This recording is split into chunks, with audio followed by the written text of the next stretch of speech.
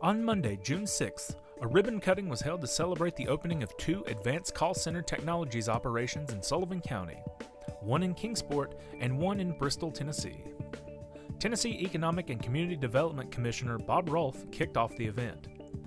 The best news is we're here today to celebrate a great win. A great win for this community and this county.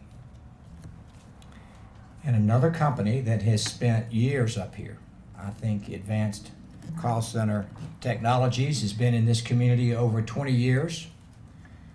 I think 2,000 people work in the Johnson City offices of 2 offices. And today, Advanced Call Center Technologies is announcing 2 projects that are coming to Sullivan County.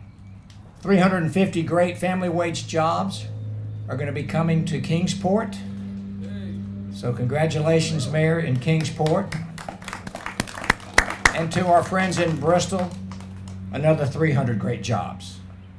So the excitement of this morning, or in your time this afternoon, there's a lot to celebrate. He was joined by Sullivan County Mayor Richard Venable, Kingsport Mayor Pat Shull, Bristol, Tennessee City Councilwoman Lee Powers, and Chief People Officer of Advanced Call Center Technologies, Sean Deneen. Yay!